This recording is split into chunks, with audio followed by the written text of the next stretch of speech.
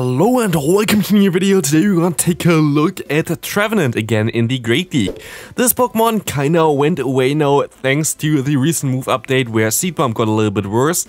But is it actually that bad that he cannot use it anymore? We're going to take a look at this today. Very interesting because recently we had now 2 regionals this weekend, or actually 3. And basically Trevenant kinda was nowhere seen anymore. It completely lost any potential to be used there. There are only a few players who still used their Trevenant, and today we're going to take a look if it's actually that bad still, as we're going to see, the matchup against Medicham, which still of course is pretty decent for you. We're still going to shield up the Ice Punch coming in here, as we're going to have our Trevenant, our best answer for the Medicham. Let's see what we can do here. We can get to another Shadow Ball against the opponent.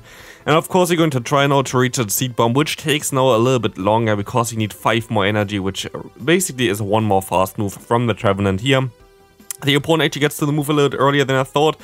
But we're going to get out now the opponent's Lantern here, which is going to be fine for us. The opponent is at a serve, so I'm going to swap out and I can farm them all the way down here, getting to a move there. And I should also be able to still get into a position where I can knock them out lay down with my Trevenant, and they know that as well. They're going to forfeit first game after losing the lead hard.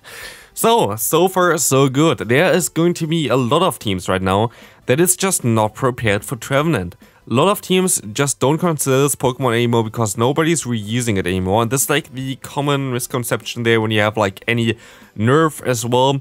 Most times when something gets nerfed, people just completely abandon it and just play all the stuff that's got buffed, but honestly, this Pokemon is still amazing. Everybody's playing currently Medicham, everybody is playing Lantern, so the best answer for that one is Trevenant. We see a Deoxys defense safe swap here.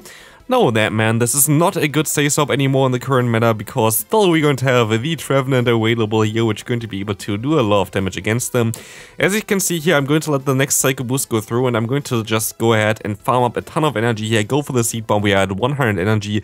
Seed Bomb now takes 45 energy instead of 40, which is actually, it is a huge deal to be fair. It definitely makes this Pokemon a little bit weaker, but as you can see here, a lot of opponents' teams are just not prepared for this Pokemon anymore. We can go ahead and knock out this opponent there as well. We see the Dugong coming in, and of course we're going to have still our Medicham in the back. And as you're going to see here right now, Medicham going to enjoy this Dugong quite a bit, and they're going to forfeit this game. Next opponent, Noctowl lead, a very decent lead for us. We have to hope that we can realign as well, as you're going to see a Sableye coming in. This is going to be a little bit tricky here, and I know that I think I misplay this game later on, but we will find out shortly anyway. We're going to be able to go ahead and go toe-to-toe with this Sableye here. In my opinion, the best matchup, the best way to play this one out is just to zero shield your Bastion and go straight for the Stone Edges, because like that, in the zero shield scenario, you're going to either force 2 shields from the opponent or force 1 shield and win the matchup still, which is both very decent scenarios. As you can see here, this only happens with the XL variant of the Bastion, so make sure that you have the XL variant of it. And as you can see here, we can now align our Medicham against the Noctowl, which is still, of course, not the best matchup ever, but it's definitely a playable matchup, and you're going to see me make a huge mistake here. They're going to have also a Trevenant in the back, and I go for the Ice Punch here, and this is the mistake that I made.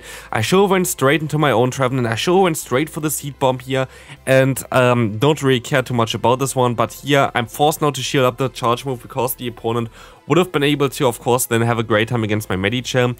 Maybe I actually should have let the move go through, try to use the shield then onto my Medicham, but there was no way of me winning this game after I throw the Ice Punch there onto the Trevenant.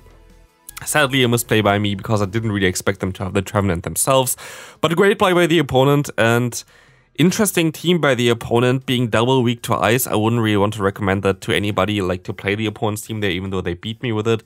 Double weakness to ice is in the current meta really risky. If the opponent faced one alone Sand Slash, it's kind of over for them, so the team that they were running didn't really make too much sense in my opinion. Yes, of course, we lost against it, but in the current meta at least, it doesn't really function too well, I would say.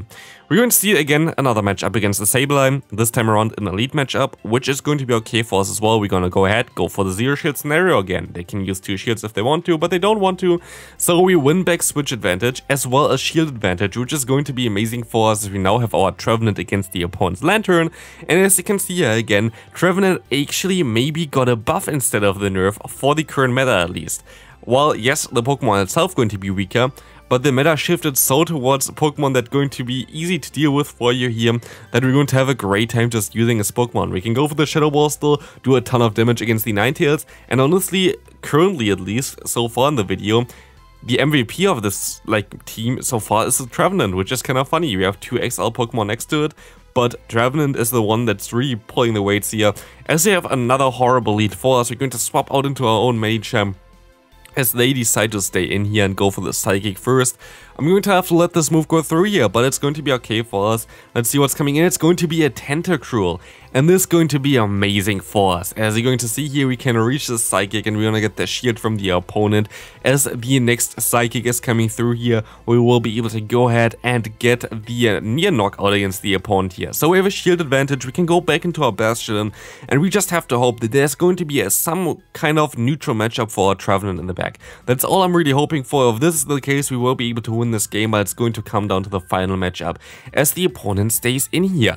This kind of tells me that there most likely is not going to be a Noctowl or anything in the back there. It's going to be an Aurorus. This is something that I did not expect to see. This is something that you really rarely see in the Open Great League, but it's still a very decent Pokemon because it can spam those weather balls insanely fast while also having access to the move Meteor Beam, allowing it to raise its own attack as well as doing a ton of damage with it. So it's going to knock out our Trevenant here, which is not really ideal for us. But we still have our big boy Bastion, and while the opponent still has quite a bit of health left onto the Medicham, the charge move is going to be all resisted, and the Flamethrower is going to take a bunch of the health away from the opponent, even they allowing us to get another free fast move in. The Psychic is not going to do enough damage, and we will be able to knock out the opponent with our big boy Bastion. Such a good XL Pokemon, to be fair. Horrible lead again, but we're going to see a Meganium coming in. And Meganium, while it's a very decent Pokemon that I actually kind of want to take a look at as well again, very, kind of forgotten Pokemon, we're still going to have the Ice Punch for those Pokemon. As you can see here, it's going to do around 50% of the health of the opponent, as the Friendly Plant is coming through, doing some more decent damage as well here. We're a little bit lower, but Counter does more damage than a Wine Whip, and we're going to take advantage of this as we're going to be able to now realign. And realigning with seeing that lead there is going to be amazing for us. I'm not going to take any risk here and farm them down. I'm just going to go straight for the Ice Punch here, just in case they get to the next charge move in time. But honestly, I most likely misplay this here a little bit. I'm going to swap now into my Bastion here because I have to catch a charge move, but my opponent makes a great play here. Because instead of panicking and going into their own Swampert here, they're going to stay in, farm up to basically one-hand energy, and now go into the Swampert onto the Stone Edge. As we are debuffed, we're not going to do as much damage. And I think the debuff there, I think they got debuffed there at least. I think the debuff actually matters quite a bit here. As you're going to see now, the opponent getting a Hydro Cannon off, we are not going to really put them into a farm down range for us. So it's going to be a little bit tricky. I'm going to try to go for the Seed Bomb now and try to knock them out here. But again, I think if we didn't have the debuff there, I think I got the debuff at least, we would have been able to knock them out at this point already, and they wouldn't get the charge move through. But because this didn't happen, the opponent's still going to be able to go into their Registeel here right now, go for the Zap Cannon and knock us out. So, I mean, it's more likely to get the debuff onto the Zap Cannon than not, so I guess it's fair. We're going to see a Hypno in the lead. This is going to be very decent for us, as we're going to be able to resist the fast move of the Hypno and generally have a decent matchup. There's only one kind of issue if they have Focus Blast, but they're going to decide to swap into the Airzo, and they're also going to decide to click on the top left button there, going to allow us now to go into the next game after winning that one pretty easily. And also, again, here, we're going to see a Lantern Safe Swap. People think now that Lantern is going to be a very safe Safe Swap, but no, if you have Trevenant in the back, this is not going to be the case. What we can do here is we can let the Thunderbolt go through, and we can just try to farm them all the way down here with our Trevenant, getting enough energy to go for a Shadow Ball against the opponent's Altaria, and they're most likely not going to shield this move up because they know they're going to align themselves against the Bastion. And this is not going to be ideal for the opponent, but let's take a look at this one. We're going to do a ton of damage with this charge move against the opponent. They can farm me down, and they're going to run a Medicham in the back. I have no idea what they're doing against a Charm lead or in general a Fairy type lead for this team, but everybody can play what they want to play, I guess. This is something that at least I wouldn't really want to play, even though I thought of running the team as well, like a similar team as well. To be fair, like I can kind of say that, but I'm not sure when I'm going to run the team. But I have similar stuff in mind as well, so maybe it still does function well right now, because there are not a lot of charm users, to be fair. And even against something like an Alolan Ninetales, the Medicham still has some play, so I guess it still can work out, but the opponent decides to swap out here. I think swapping out here was a huge mistake by the opponent. I think they should have just stayed in there, but honestly, I guess they needed to have the Medicham aligned against the Bastion to do any damage here, right? Because as you're going to see here right now, Bastion is still a pretty healthy. Bastion has a ton of energy, and Bastion has Flamethrower. And Flamethrower is going to be enough here again to knock out a Medicham. So while, yes, Bastion in the current meta is a little bit risky with all the Steel and Medichams around there, but honestly, it's still so worth it, as you're going to be able to still knock them out here. Next opponent, we're going to see a Dunsparce lead. I think I kind of misplayed this one, but it's going to be a little bit of a trickier one anyway. I have to try to catch a charge move onto my Medicham, but I don't know when they're throwing. They actually throw a little bit earlier. I would have swapped out one like afterwards there, because I mostly didn't want to see MP-tie there. And this time around, they're just going to have, of course, the hardest answer them back. And this kind of games just happen. Like, while this team here, what I play is honestly one of my favorite teams from earlier, like from the last season. It still works out really, really well and had great results with this team. Highly recommend you this team, by the way, if you can play this. You're still going to run into hard counter matchups. Like, they're always going to be a hard counter for certain teams, especially in the Great League. There's never going to be a team that doesn't have, like, any core breaker or anything that it cannot really deal with, or can deal with basically with everything there. Like, it is always going to have some kind of struggles against certain Pokemon. And this is not different for this one here either. We're going to see a Medicham in the back again. Like, it's going to be the hardest wall now for our Bastion, and this is not really looking too great there for us, as the opponent's Dunsparce still has too much health left for a Seed Bomb to knock them out. They're still going to shield up, of course. Seed Bomb does more damage now, but it's not going to be a pretty game here, as the Rockstar is doing enough damage. Plus, of course, the increased damage from rollout, I think actually matters here. I think it does 1 more damage here right now as well. As you're going to see here, they're going to do more damage with their fast move, putting us into 2 Rock-side range here. And of course, as you can see here, this is not going to be enough. I tried to catch, it didn't work out, I'm going to forfeit here. Totally fine, but yeah. If you enjoyed this video so far, please leave a like on the video. It really helps out the channel, as well as like getting it recommended to other people. Really would appreciate this. Otherwise, of course, if you haven't subscribed already, please subscribe. It's free, as you're going to encounter an Umbreon here. I misplayed this quite a bit there. Should have went for one charge move first with my Bastion against the Umbreon and like stay in the matchup for a little bit. Because as you're going to see here right now, Medicham actually loses against the Umbreon in the Zero Shield scenario if Umbreon gets 1 fast move advantage, which is usually the case if they're going to use it as a safe swap. And as you're going to see here right now, I'm forced to shield up the charge move from the opponent here in order to realign my Pokemon. But of course, realignment is very important for me here. So as you're going to see here right now, I can still go for 1 Psychic at least against the Charm variant of Ninetales, which you also now know, which is better for me, definitely better for me, as I'm going to be able to deal with it with my other Trevenant as well. But we're going to see another Fairy type in the back here with the Azumarill, allowing us now to let this Ice Beam go through. It does not do too much damage there for us. And of course, you're going to just go ahead and go straight for the Seed Bombs. They're going to shield up the first move here, which is not really the biggest issue for me, as I can go for another one here in time. This will do a ton of damage against the opponent. It's buffed even here, so it does more damage against the Azumarill. But as you're going to see here right now, Ice Beam coming through, doing some damage there against us, but we can go for another Seed Bomb here in order to knock out the opponent. And again, the Trevenant is coming in clutch, and we can go ahead and now farm them all the way down with our Bastion and win this game. Next game, might be even the final game of this video, we're going to have another Sableye in the lead. This is going to be an interesting matchup for us. Again, we usually go for the Zero Shield scenario for this matchup here, but they even give us a free fast move.